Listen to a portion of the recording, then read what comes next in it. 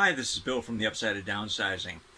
What I have for you in this video is going to be a compilation of different updates, video clips, and other things that I have just not gotten around to posting. Think of it as a mixtape like you had back in high school when cassettes first came out and you had a mixtape for every occasion. This is going to be a mixtape of video clips from the Upside of Downsizing, from our air conditioning systems, from our greenhouse update, and anything else I can find. Enjoy!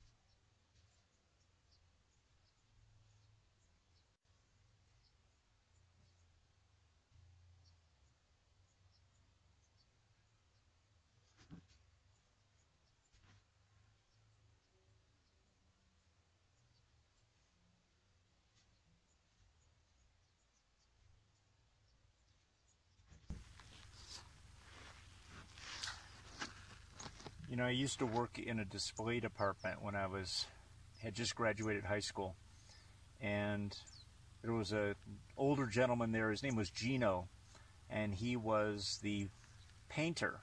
So anything that needed to be custom painted, this guy could do, regardless of what it was. And one of the things he did great was lettering. This guy was just an amazing artist who could, with absolute confidence, paint a sign like nothing I'd ever seen before. And just watching him made me realize you just have to have the confidence to go at it. And the old saying, "He who hesitates is lost," is definitely applicable when it comes to lettering. So watch, I'll screw it up now.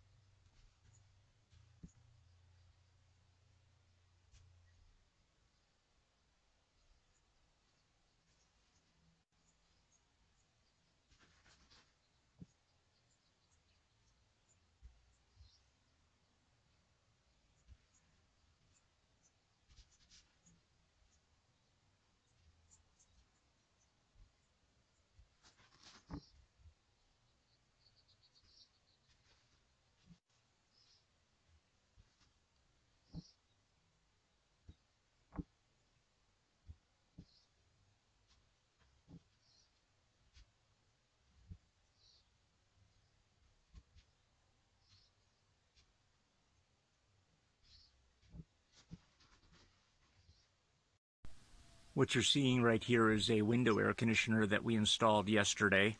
It's a 6,000 BTU unit that we got at a very good price. It will hopefully keep the trailer cooler, and it draws only 4.9 amps.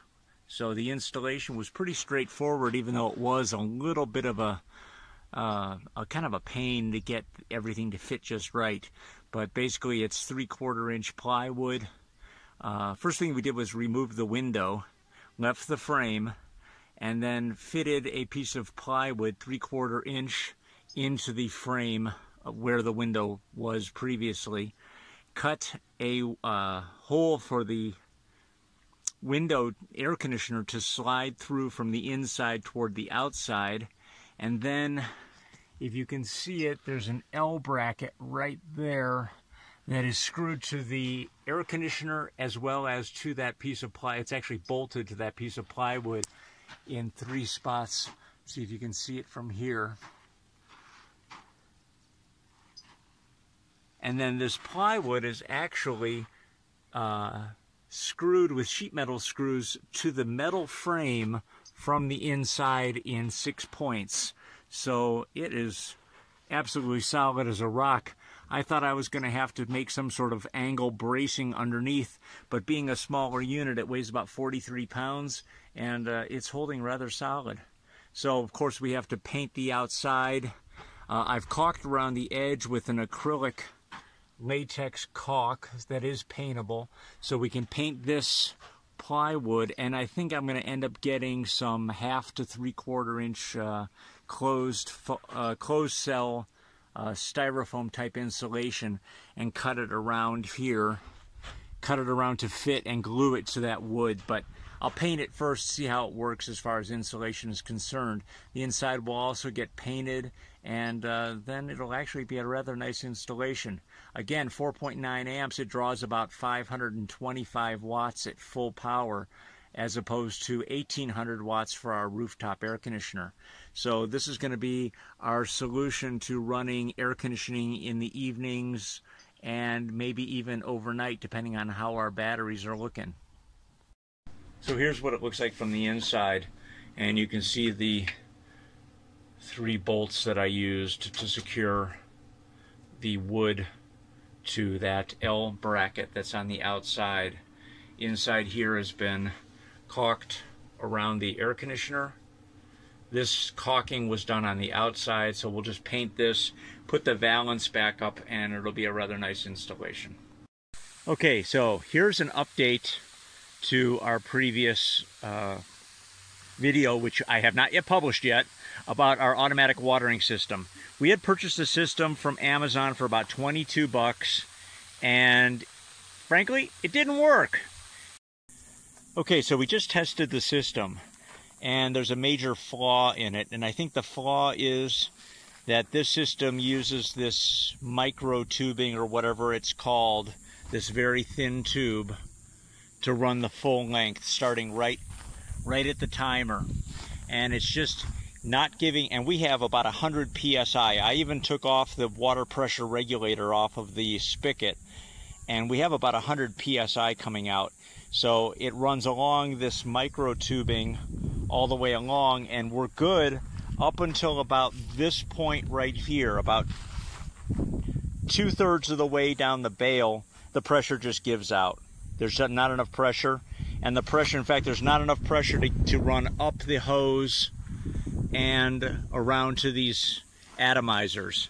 So we've taken these atomizers off to see if any water drips out at all. None is coming out, which means that there's just, for some reason, there's not enough pressure to get it up there, which is surprising. But I think that what we're going to end up doing is getting some 1/2 inch irrigation tube, getting a new adapter, and we're going to run the new adapter direct from the timer. This will be then 1/2 inch tube running straight down the bales, up and around, and then what we'll do is use a small piercing tool, pierce a hole, put in a small connector piece into the 1/2 inch to run then a short piece of micro tubing with then the bubblers and atomizers off of that, and perhaps that will increase the water pressure. We'll get back to you when we get this done. And I contacted the seller, and the seller immediately said, we have got a new system, an upgraded system, and he sent it out to us for free. Here's the difference. The main hose on the old system was 1/8 inch micro tubing, which is like that. And that was, the whole system was 1/8 inch micro tubing, and it just didn't get enough pressure through the entire system to water everything. The new system has what looks like to be about a 1/4 inch hose, and that 1/4 inch hose provides plenty of pressure for all the sprinkler heads as well as these misters up top. We just turned it on for the first time and we got soaking wet. We were so shocked at the amount of water coming out. In fact, Yvonne's doing a wet t-shirt contest. Anyways, it is absolutely night and day. So I am going to leave a link in the description below to this new system because for 22 bucks, this thing is awesome. After our first system failure, I actually went to Home Depot and I bought Rainbird stuff. Now the hose is cheap. The hose is like 9 bucks for 50 feet of it.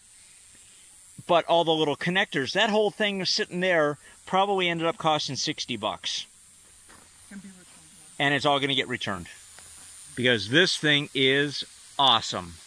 Anyways, this is Bill and Yvonne from the Upside of Downsizing in the greenhouse, soaking wet, saying, see you in the next video.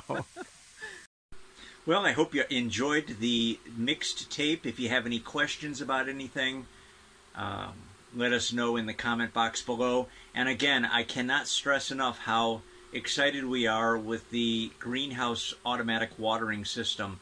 This updated or upgraded version for 22 bucks is really money well spent. And since Yvonne is going to be going to Germany for 3 weeks, it's going to take a lot of pressure off of me as far as keeping the garden watered. Anyways, thanks again for watching. We appreciate your support, and we'll see you in the next video.